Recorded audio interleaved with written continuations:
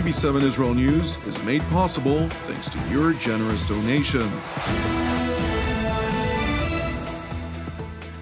Shalom, good evening. This is TV7 Israel News broadcasting to you from Jerusalem. And in today's top stories, U.S. Ambassador to Israel David Friedman has reportedly stated that Israel has the right to retain some, but unlikely all, of the West Bank. The United States has slapped another round of sanctions on the Islamic Republic of Iran, this time against its petrochemical industry. Iranian Foreign Minister Mohammad Javad Zarif sent a veiled threat to the United States, saying the Americans cannot declare an economic war on Iran and expect to remain safe. There was high drama at sea off Israel's Mediterranean shores yesterday when IDF Special Naval Forces were called in to storm a Panamanian-flagged cargo vessel. The MSC Canberra container ship was some 9 kilometers off Israel's northern coast, which is equal to about 5.6 miles, when defense authorities were alerted that an apparent stowaway had set the cargo vessel ablaze, destroyed property, and became uncontrollably violent. As a result, the mainly Russian and Turkish crew members barricaded themselves within the command bridge in accordance with emergency protocol. After transmitting a distress call to the Israeli Navy, the Shayetet 13 Elite Naval Unit was deployed to handle the situation. According to the IDF spokesperson's unit, during the incident, IDF Navy forces along with Israeli police searched the vessel quickly and efficiently in coordination with the ship's captain. During the searches, a hidden passenger was spotted, neutralized, and subsequently transferred to Israeli police. The suspect was later identified as a Turkish national. He's currently undergoing police interrogation to ascertain whether he had concealed his presence on the ship with the ultimate intention of illegally infiltrating Israel. Now, in other news, it has been cleared for publication. The Israeli Navy had intercepted 2 Palestinian vessels that deviated from the designated fishing zone off the southern Mediterranean coast of the Hamas-controlled Gaza Strip. According to Israel's security agency Shin Bet, the vessels were on their way from the Palestinian enclave towards Egypt's Sinai coast as part of an attempt to smuggle prohibited means into the Gaza Strip, including materials used by the Hamas terror organization to manufacture missiles. In response, the Israeli Navy's 916th Fleet launched an operation against the Palestinian vessels, which were caught shortly thereafter. של 2 סירות פלסטיניות לחרוג מהאזור המותר לדייג ולהבריח אמצעים וחומרים אסורים לרצועת עזה. הסיכול היה ביצוע מוצלח בזכות מערך שליטה ומערך מודיעין מתקדמים בשילוב כוחות הים של פלגת 916. הניסיון של הברחת חומרים ואמצעים מסוכנים לרצועת עזה וחריגה מהאזור המותר לדייג ברצועה הינו חציית קו אדום.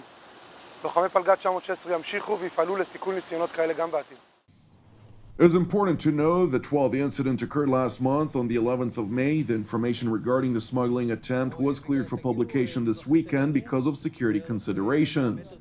Meanwhile, an indictment was submitted against 4 Palestinian suspects who operated the referred to vessels. The offenses include being active members of a terror organization, conspiring to commit murder, training and guiding for terror purposes, and attempting to provide services to a terror organization, among additional charges. Now to another matter, U.S. Ambassador to Israel David Friedman has reportedly stated that Israel has the right to retain some, but unlikely all, of the West Bank. In an interview from his Jerusalem residence with the New York Times Daily, Ambassador Friedman asserted that under certain circumstances, the Jewish state would have the right to annex parts of the disputed territory, yet declined to indicate how the United States would react to such a move. The statement comes in response to an election pledge by Israeli Prime Minister Benjamin Netanyahu, in which he vowed to annex parts of the biblical districts of Judea and Samaria to modern-day Israel, 2 out of 3 internationally disputed territories that make up the commonly known West Bank region. In response to TV7's request for comment, an unnamed U.S. State Department official said in a written statement, the administration's position on settlements has not changed. No plan for unilateral annexation by Israel of any portion of the West Bank has been presented by Israel to the United States, nor is it under discussion. No further details were available regarding Israel's intentions about potentially annexing parts of the West Bank, as the Prime Minister's spokesman refused to respond on the report. Now, in other news, the United States has slapped another round of sanctions on the Islamic Republic of Iran, this time against its petrochemical industry. The new punitive economic measures specifically target the Persian Gulf Petrochemical Industries Company and 39 of its subsidiaries and foreign-based sales agents for their provision of financial support to the economic division of the Islamic Revolutionary Guards Corps, which was designated by Washington as a terror entity.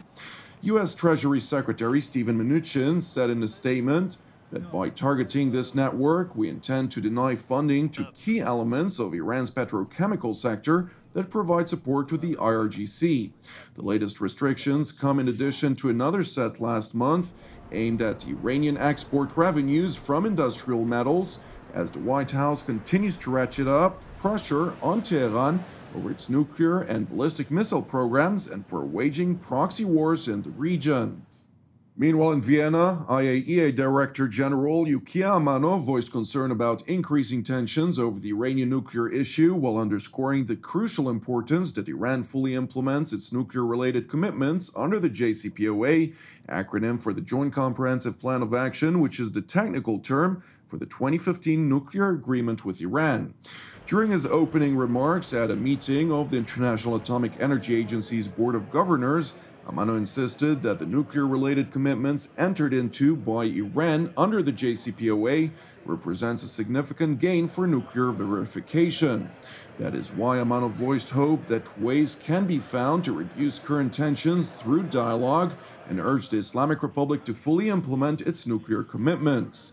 The agency's Director General also pointed to Tehran's Supreme National Security Council announcement, in which it issued an order to stop some of Iran's measures under the JCPOA. Despite the referred-to announcement, Amano insisted that evaluations regarding the absence of undeclared nuclear material and activities in Iran continue. In response to Amano's remarks, former IAEA Deputy Director General Olli Heinonen told TV7 that it appears to me that Iran has not informed the agency directly about stopping some measures, but lets the IAEA find it from the news and see changes on the ground as they come. Contrary to the past, when problems started to arise, the IAEA was kept informed through written communications, which were reflected in the reports.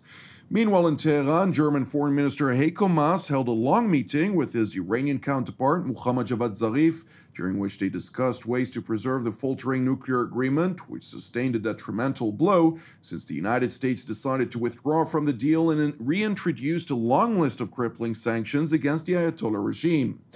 Following the meeting, the German and Iranian top diplomats jointly underscored their common goal of salvaging the nuclear deal. هدف مشترکی ما و آلمان و اتحادیه اروپا داریم و اون هدف حفظ برجام و جلوگیری از تنش و درگیری در منطقه است و همینطور برخورداری مردم ایران از مزایای برجام.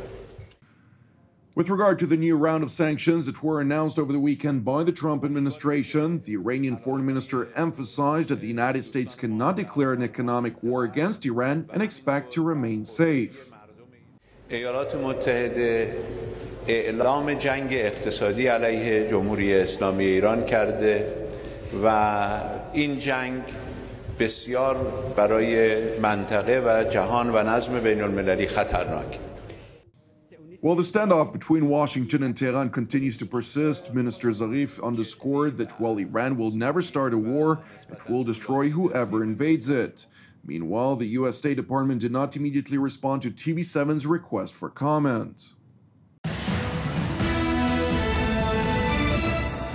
Thank you for watching us. I would like to take this opportunity once again to thank all of our supporters, as your financial contributions and prayers are the reason all of our productions are made possible.